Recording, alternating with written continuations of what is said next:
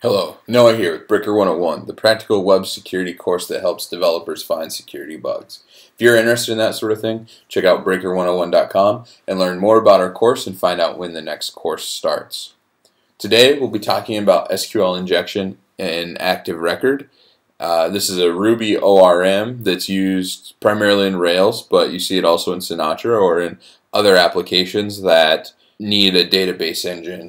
If you talk to a lot of developers, they'll tell you that if you use an ORM or Active Record in particular, that you will not have to worry about SQL injection. And that's simply not true. Today I'm going to show you two ways how to do that. Then at the end of this video, I'll show you a resource that will show you a ton more. Before we get started, I'd like to show you two things really quickly.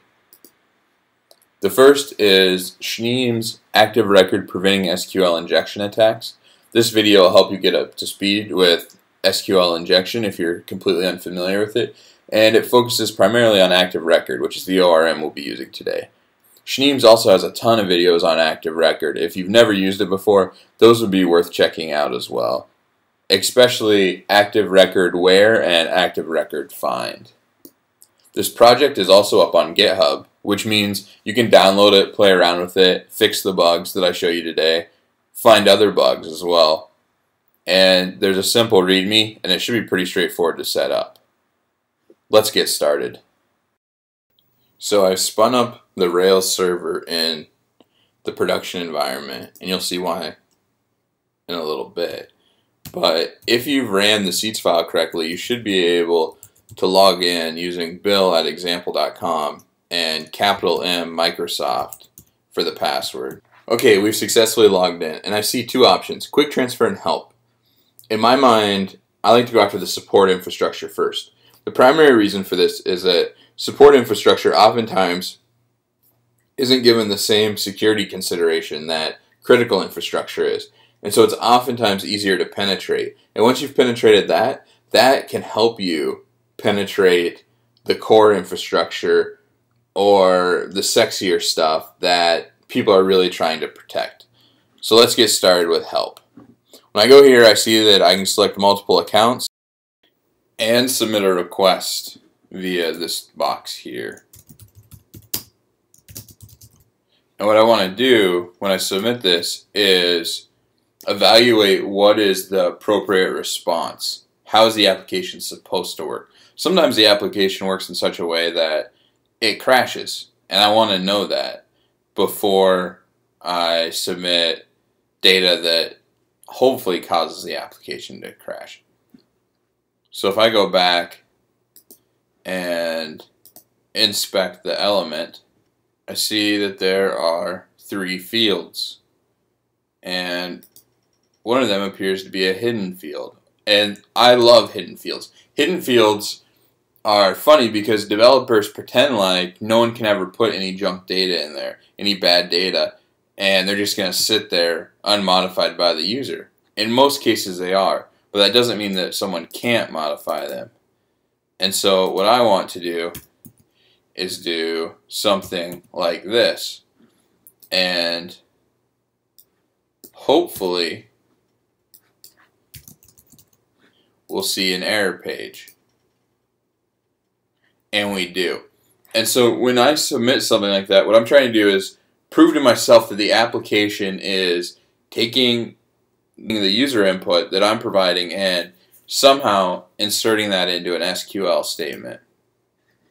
One of the interesting things about Active Record in particular is that a lot of the finder methods, they map to where in some way. In fact, a lot of methods an Active Record map to where in some way, as you might imagine.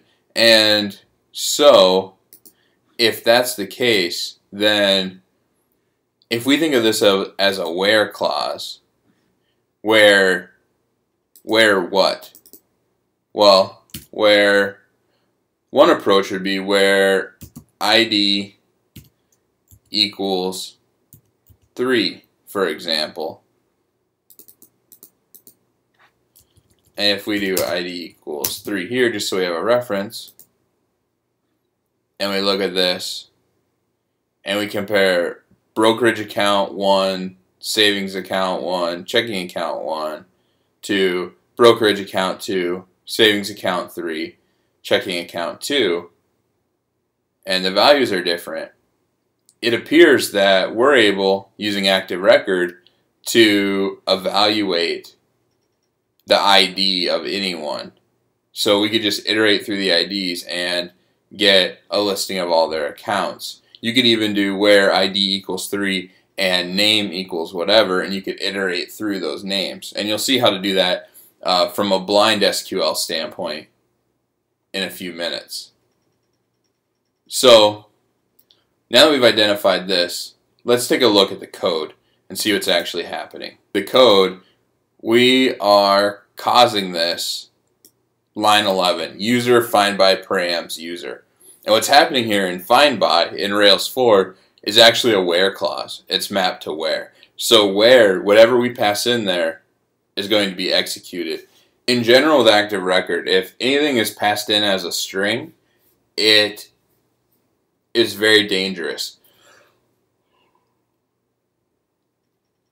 With active record in general, when anything is passed in as a string, it's very dangerous. So you want to use parameterization, for example, or use an array, or depending on the method, it depends. But here we could use parameterization to solve this problem.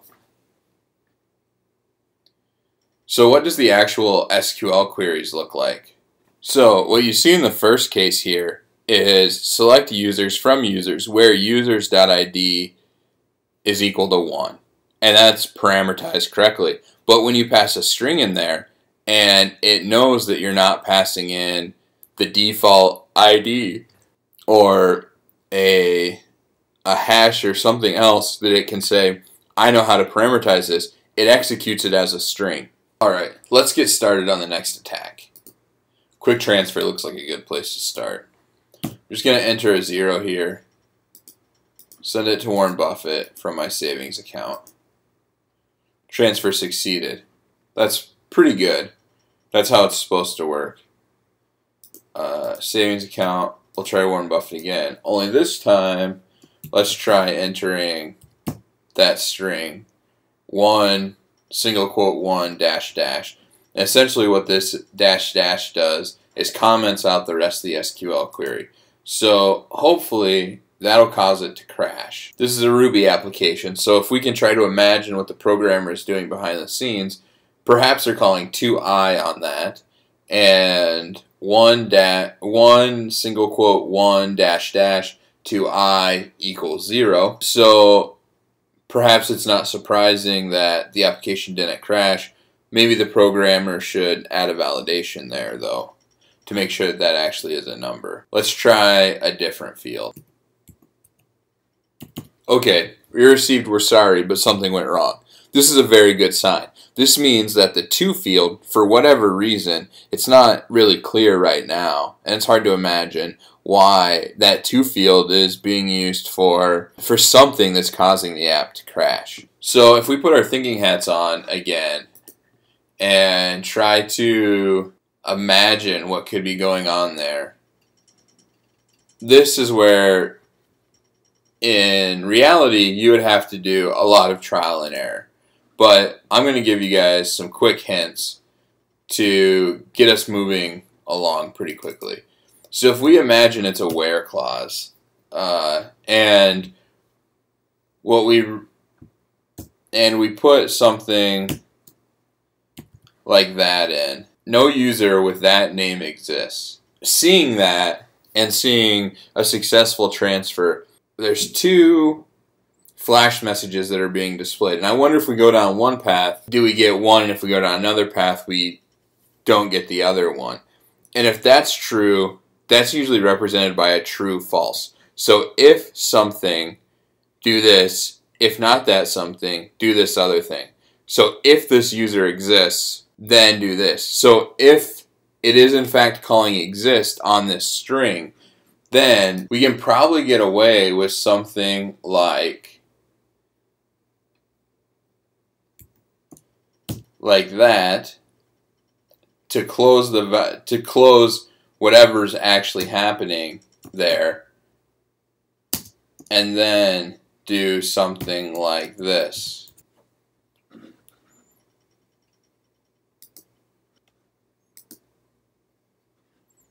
That appeared to work. So if that works, then we should be able to do something like this.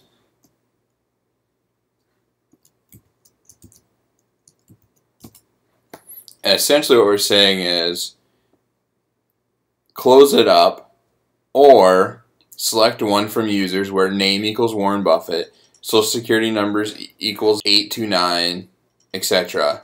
And then have the double dash there. That worked. So the real test of this is, does this work? We change this 8 to a 9. No, it doesn't. And so we've just proven that we can extract data from this application using this blind SQL attack. So what is Active Record doing? Let's take a look. If we look at line 10, it looks like a programmer decided to write a very primitive validation. There's obviously better ways to handle this in Rails, but this is the code we've been dealt.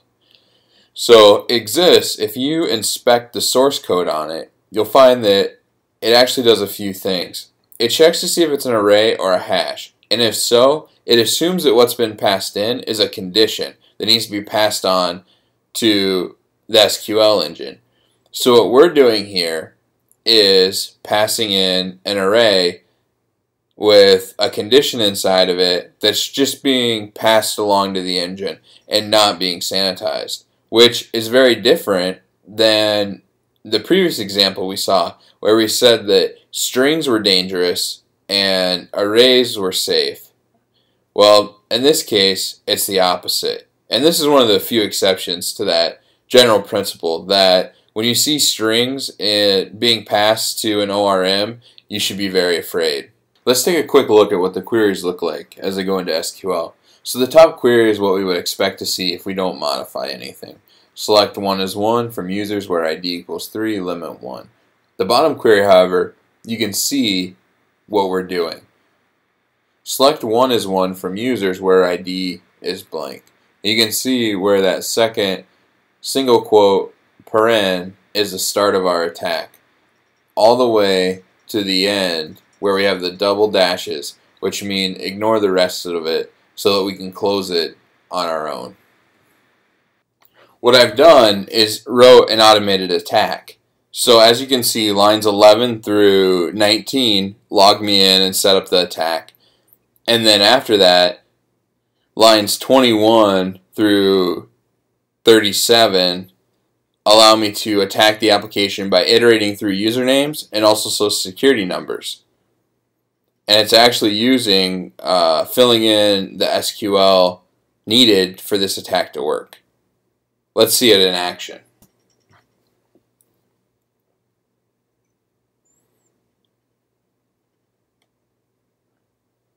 Here we can see that Bill Gates' social security number is figured out pretty quickly. If you let this continue to run, you'll find everyone else's as well. Alright, that's all I have to show you today. But if you're interested in Active Record, SQL injection, and Ruby on Rails, I'd encourage you to check out rails-sqli.org. There you will find a lot of examples that show how to exploit other methods found in Active Record. I also want to point you to the interactive version of this on GitHub, where you can pull down this application and test it yourself. One thing that I did as I was learning about this that I found really useful is come into the gem file and move this PG gem up into development and replace SQLite 3, or you can also use MySQL, which I think is just MySQL 2 is the gem for that, and then go into the config and your database.yaml file and change this adapter so that you can test these exploits against SQLite, MySQL, and Postgres, and you'll find that many of them work across all three, and with some modification you can make others work too. Again, just a reminder to check out breaker101.com if you've enjoyed this video. We are the only practical course that helps everyday web developers become security experts.